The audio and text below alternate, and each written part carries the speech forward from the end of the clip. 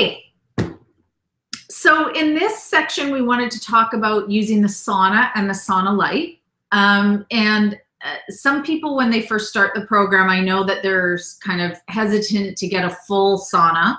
And Dr. Wilson recommends the near sauna lights as opposed to the far sauna, which is the far infrared, which is with the panels. And you can read about the benefits of the near infrared and why he recommends that in his articles.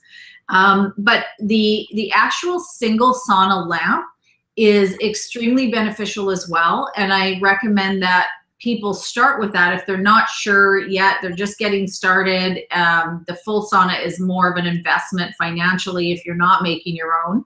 And the single sauna light simply looks like this.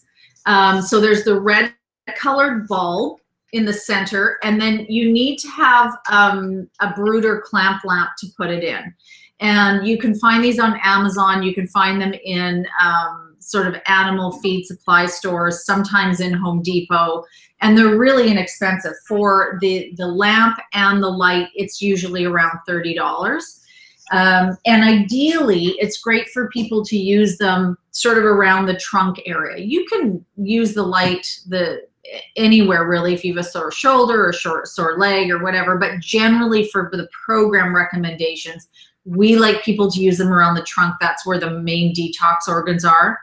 20 minutes on the abdomen, 20 minutes on the lower back would be great. Now, again, for sensitive people, I've had sensitive people that need to start with just 5 minutes on their abdomen, and that's kind of all that they can tolerate. So if you're a sensitive person and you know that about yourself, always, always, always err on the side of starting with less. Because I find that that's one of the biggest reasons why people kind of give up on this program, is they get into a spot where they go, I'm overwhelmed, I can't handle this, it's brought on a big healing reaction. So always err on the side of starting with less, and you can always work up to more. Full sauna is wonderful because you're getting more of the lights on different parts of your body, so it's a little bit more efficient. Normally with the single lamp, I find that people generally don't sweat, and that's okay, right? What we're looking for is the penetrating heat from the light. You get a little bit of color therapy as well because it's the red colored bulb. You do want to keep it about 18 inches to 2 feet away. They do get hot, so if you have children, you have to be really mindful if you're using them around children because they still get quite hot. And what else did I want to mention? Oh, the sweating. So Lewis is going to talk about sort of heating the room up beforehand and the temperature and all of that. But I find that especially at the beginning of a program, if you're a slow oxidizer, you don't sweat as much generally as somebody who is a faster oxidizer. And as the body gets healthier, I find that most people have an easier time sweating. And if you're not with the single light, or even when you first start using your sauna, don't worry about that piece. The goal really is the penetrating heat from the bulbs is going to encourage your body to start to release metals and toxins. And the lamp and the lights are wonderful for killing off viruses, bacteria, Lyme, all sorts of infections. Parasites, they don't like the heat from the lights. So wonderful to start using, even if you're not sweating. Don't let sweating necessarily be the goal of using the sauna.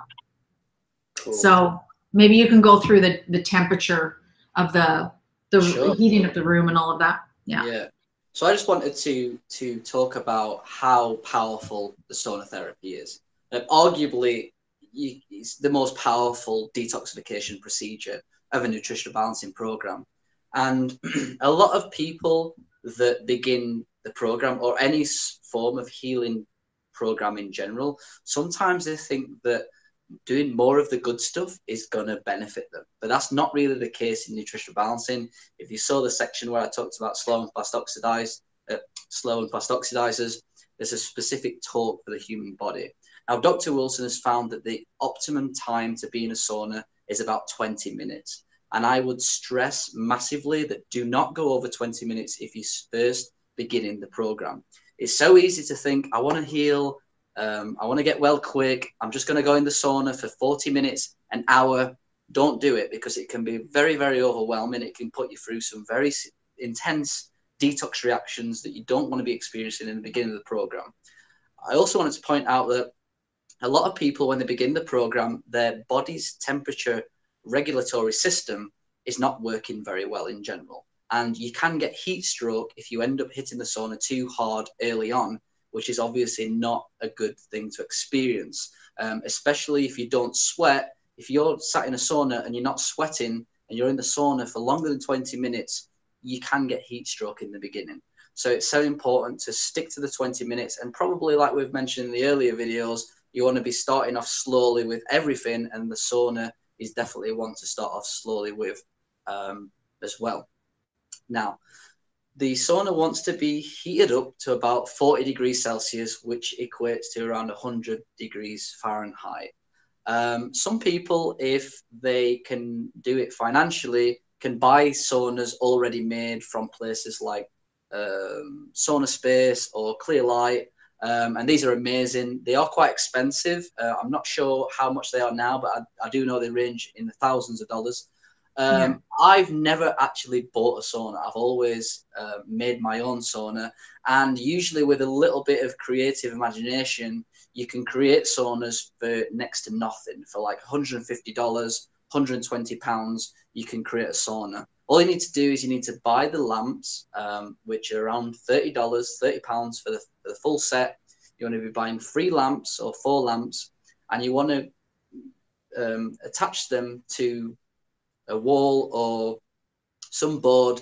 There's an article that goes into this much more deeply, but I just wanted to stress that you can do this on the cheap. Dr. Wilson recommends that the sauna lights be in a triangle. So 1 light wants to be hitting the torso, and 2 lights at the bottom of the triangle wants to be hitting the bottom of the abdomen. You can do it in a diamond shape. So the top lamp is hitting the kind of throat area or the bottom of the face. The 2 lamps in the middle is hitting the top of the torso, and 1 down at the abdomen.